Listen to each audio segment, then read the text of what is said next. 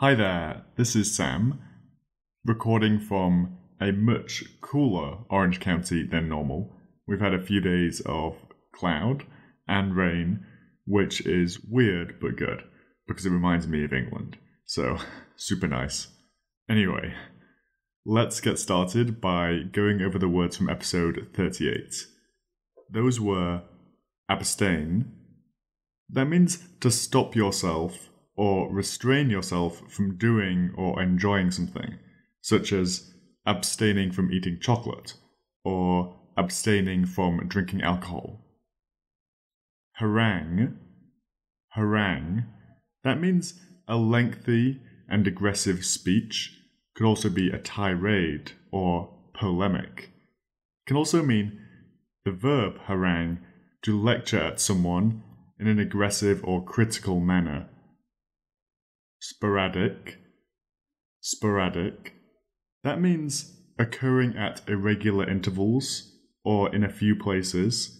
It can also mean scattered or isolated. And our final word was caustic. That means able to burn or corrode organic tissue by chemical action. It can also mean to be sarcastic in a scathing or cutting way. Those were our words from last week. Now, let's move swiftly on to our new words. And the first word for episode 39 is empirical. That's spelt E-M-P, emp, I-R-I, iri, C-A-L, cal. Empirical. And if something is empirical, it means that it's based on or concerned with observation and experience rather than just a theory.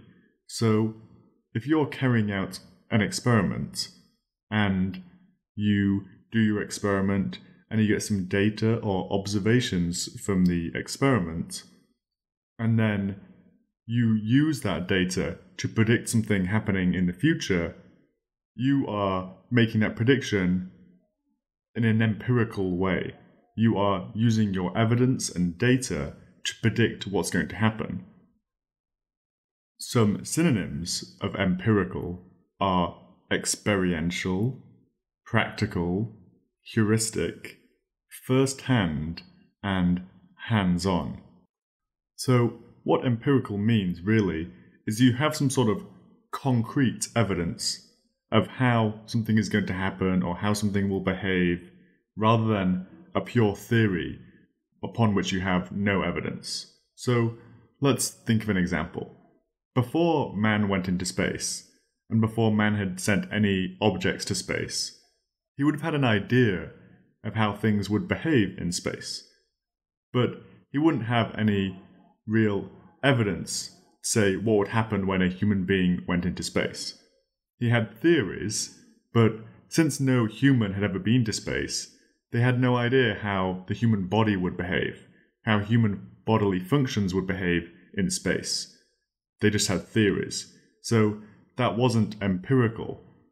However, when they sent human beings to space for the first time, they carried out a lot of experiments. They sent various measuring devices up with those first astronauts. And with those measuring devices, they got data. And then when they went on to predict certain things happening, it was based on this data. So it was empirical. Another example is that of aliens. Many people believe aliens might exist, but they have no empirical evidence.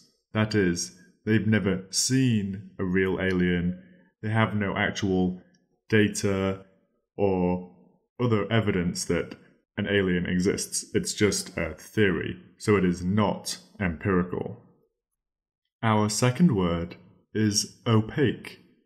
That is spelled O-P-A-Q-U-E. Opaque. Opaque has a couple of meanings, and we're going to cover the two most commonly used meanings. The first is simply not able to be seen through, or not transparent. So if you're in the shower and the window of your shower or the glass door of your shower becomes covered with steam so you can no longer see through it, you could say that window became opaque with steam. You can't see through it. Or anything that is impenetrable to light, that is opaque. So walls are generally opaque unless they're made of glass.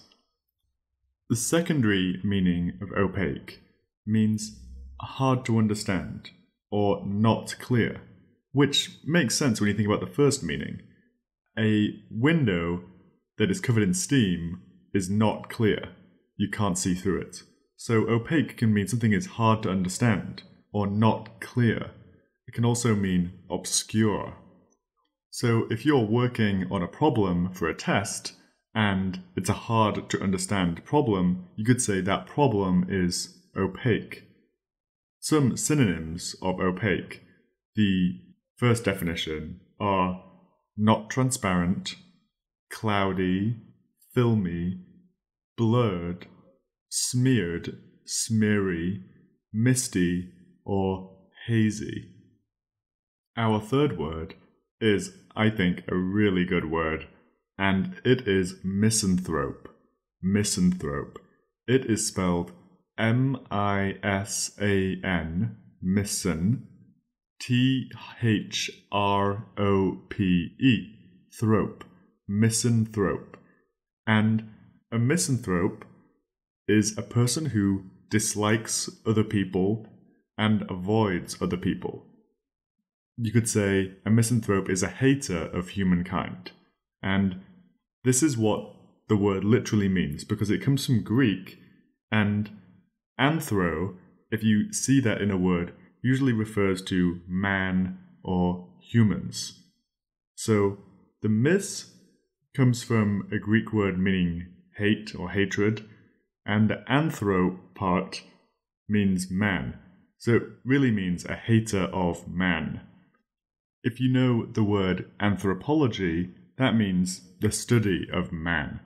Anthropo, again, that's coming from the Greek anthropos, meaning man or humans. So, yes, so if you know anthropology, that's going to give you the clue to let you know that the word misanthrope means something to do with humans. Some synonyms of misanthrope are hater, cynic, or maybe hater of mankind. As an example, you can think of a hermit who has become so cynical of human beings and maybe politics, so they've left their town or city where they lived and gone to live in a small shack in the woods to be alone, because they don't want to see another person, they don't want to hear another person, they just don't want to see people anymore. They are a misanthrope. Sometimes you might hear people joke about someone being a misanthrope because they're moody or grumpy. It's quite rare that you meet someone who is a true misanthrope, who really doesn't ever want to be near people, because most people are not like that. So be aware that misanthrope can be used in a sort of jokey way.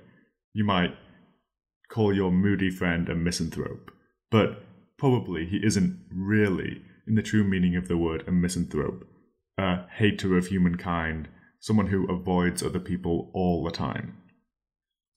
And our final word is orotund. Orotund.